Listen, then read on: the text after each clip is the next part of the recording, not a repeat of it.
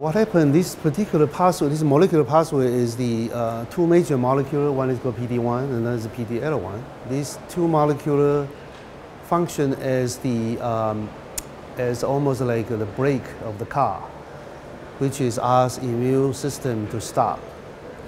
In cancers, this particular pathway normally used by body to control the inflammation.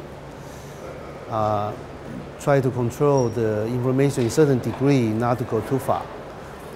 So it's part of normal physiological function. However, the cancer cell now steal this mechanism and amplify it and use for their advantage. Basically use that to escape the immune attack, to allow the cancer to continue to grow. So after many years study, we identify these particular things being used by cancer, then and also normal function. So then you can kind of design a specific way to stop this particular interaction. So to take this break away, basically, so the immune system can function well.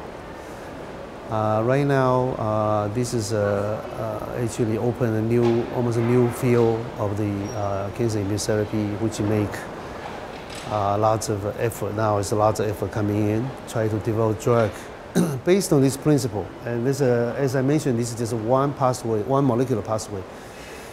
Our data in the patient in the clinic clearly show there's a similar pathway. There's probably many different pathways. Then in terms of limitation, right now, this therapy is very effective in the majority of solid cancer, solid organ cancers, which is most difficult cancer to treat. So that part is very exciting. That's why bringing lots of excitement. However, the overall, I think this particular therapy is only effective in about 30% of the solid tumors, which is a great achievement, but still have lots of work to do. And so that's the one issue I discovered. I actually discussed in the meeting how to do it and what's the approach to take more effectively to discover those other pathways.